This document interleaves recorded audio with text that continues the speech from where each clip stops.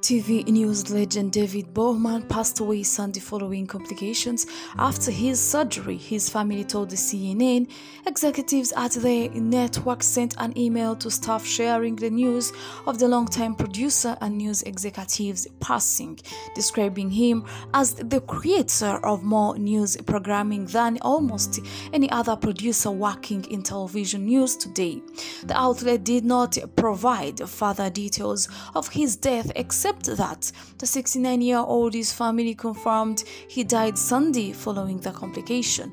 Bohrman, who had also worked at NBC News and ABC News, was hailed by CBS News for being instrumental in CBS News' 2020 election coverage and inspired new ideas and innovations which carry on today, it added.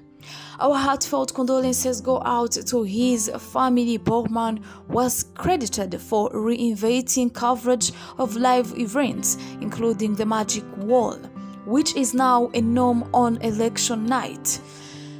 He was also credited for being the brains behind the Situation Room and State of the Union.